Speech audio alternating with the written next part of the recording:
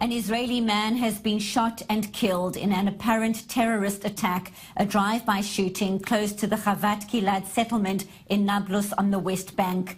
Shortly after 8 o'clock this evening local time, emergency response teams received a report of a shooting on Route 60.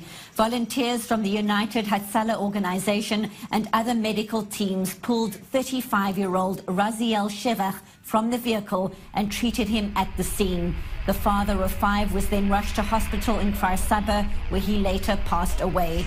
Route 60 was closed following the attack. Israeli army units are searching the area at the moment.